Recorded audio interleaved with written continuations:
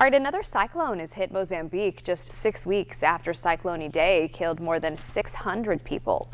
With hurricane-force winds of 136 miles per hour, Cyclone Kenneth made landfall in northern Mozambique.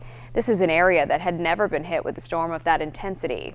More than 30,000 people were evacuated before the storm hit. This time, flooding is the most dangerous element.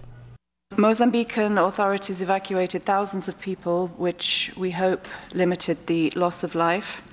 And Tanzania, which also has never seen tropical cyclones, issued red alerts to warn people of the risks, and those red alerts continue today. They're warning of floods and landslides. This is the first time Mozambique has been hit by two cyclones in one season.